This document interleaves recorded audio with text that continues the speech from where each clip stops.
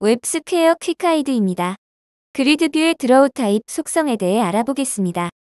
본 속성을 사용하면 그리드뷰를 렌더링하는 방법을 결정할 수 있습니다.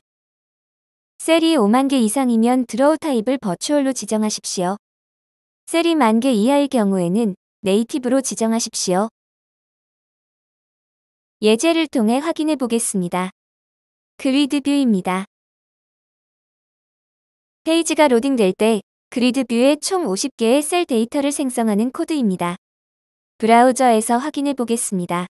10개의 열과 5개의 행에 걸쳐 50개의 셀이 존재합니다. 10개의 행과 5000개의 행에 걸쳐 총 5만 개의 셀 데이터를 생성하도록 코드를 수정합니다. 이때 drawType의 속성값은 기본값인 버추얼입니다. 저장합니다.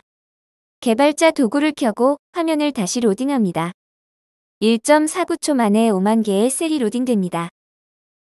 drawType 속성값을 네이티브로 변경합니다. 저장합니다. 역시 개발자 도구를 켠 채로 화면을 다시 로딩하여 로딩 시간을 확인해 보겠습니다. drawType이 버추얼일 때보다 로딩의 시간이 더 많이 걸려서 총 8.26초가 소요됩니다. 웹스퀘어 퀵가이드를 시청해 주셔서 감사합니다.